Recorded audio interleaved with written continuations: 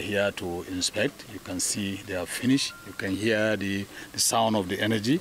It's already connected to the national grid. TCN has given the pass, and it has been connected. So what is left now is to finish the putting the wires. Let me tell you in the layman language, we call it stringing to the wires. You saw they were doing it when we left the Zungeru side. So very soon they will finish the wires and connect to this place so that the whole loop is finished. And at the same time, the dam you saw is being completed. The 4 units, these are the turbines. Each one is having 175 megawatts.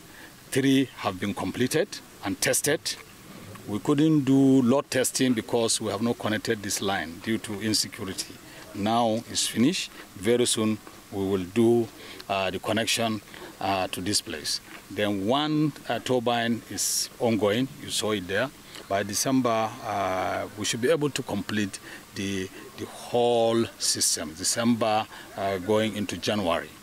Then it will now be left for us to start testing. Anything you finish new, you need to give time to test. First quarter of next year, we'll come here with Mr. President to come and celebrate the commissioning of 700 megawatts of carbon-free electricity into the national grid, inshallah.